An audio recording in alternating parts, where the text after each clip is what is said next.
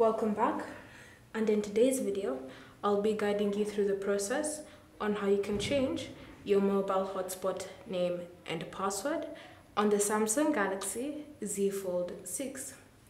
So the first step is to open settings, and in settings you want to select connections. Under connections, tap on mobile hotspot and tethering, then select mobile hotspot. From here you should see the network name and password, so you want to tap on either option to start editing.